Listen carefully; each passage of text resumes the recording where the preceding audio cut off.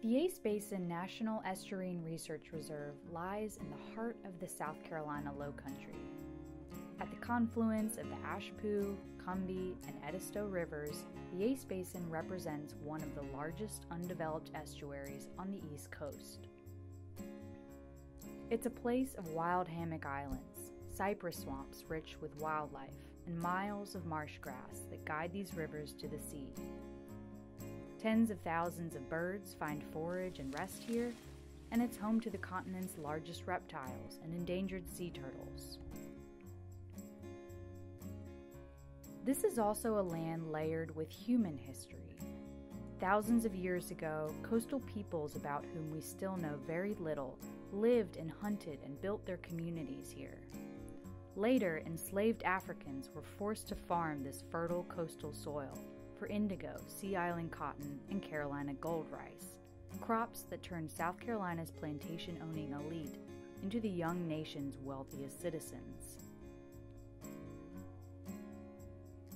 After the Civil War, the Ace Basin became home to generations of Gullah Geechee farming communities and family hunting retreats.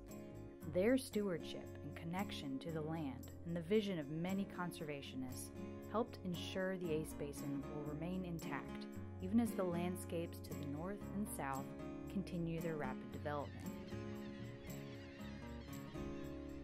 Today, the Ace Basin National Estuarine Research Reserve is just one of many partners in the Ace. We work to protect the natural beauty, abundant wildlife, and unique cultural heritage that we've inherited, and we do this through coastal science, education, and collaboration. Here in the Ace, our biologists use the nearly 100,000 acres of the reserve as a living laboratory, where they study the health of our salt marshes and wildlife, and they track changes in sea level and climate.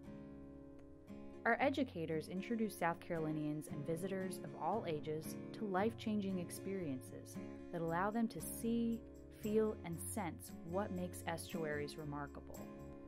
Our staff collaborate with local communities to help provide them with the information and skills they need for smart, sustainable decision-making along the coast.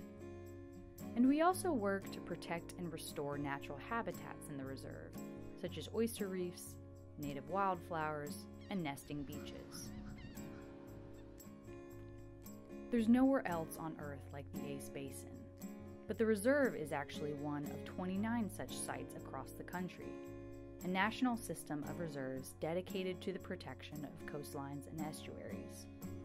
Like us, each reserve uses science, education, and collaboration, making sure these special landscapes remain part of our shared legacy as Americans.